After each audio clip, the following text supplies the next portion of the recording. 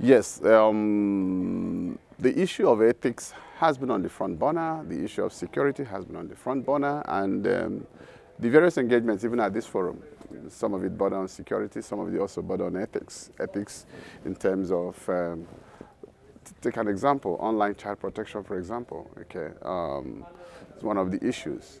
Okay, the open internet. What is an open internet? So all that are issues.